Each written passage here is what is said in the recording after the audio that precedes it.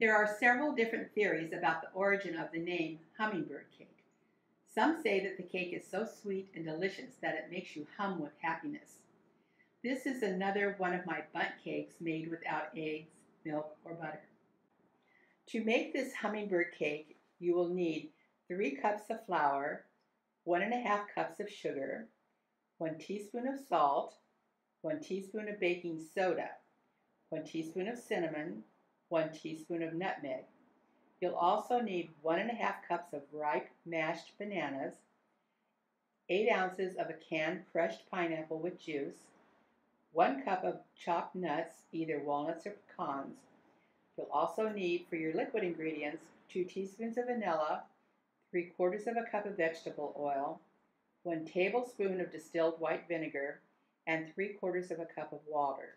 You'll start by adding your 3 cups of flour to a large mixing bowl, your sugar, all your dry ingredients, your baking soda, your salt, your nutmeg and cinnamon, and you're going to mix this all together. Once it's thoroughly mixed together, add your bananas, your pineapple and the juice, and your nuts, and mix it together until it's lightly coated with all the flour. Now at this point, you've preheated your oven to 350 to 375, depending on your oven, and you've prepared your bundt pan. And your next addition would be your vanilla,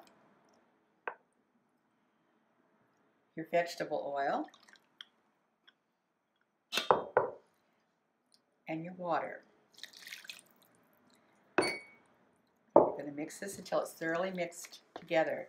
And our last addition will be the distilled vinegar, which is your leavening ingredient. And so once the vinegar is added, this mixture goes directly into the prepared bundt pan and into the oven for 45 to 55 minutes. Your final addition, your distilled white vinegar.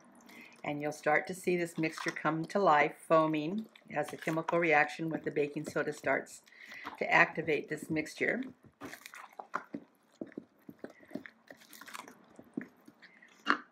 And now directly into a prepared bundt pan.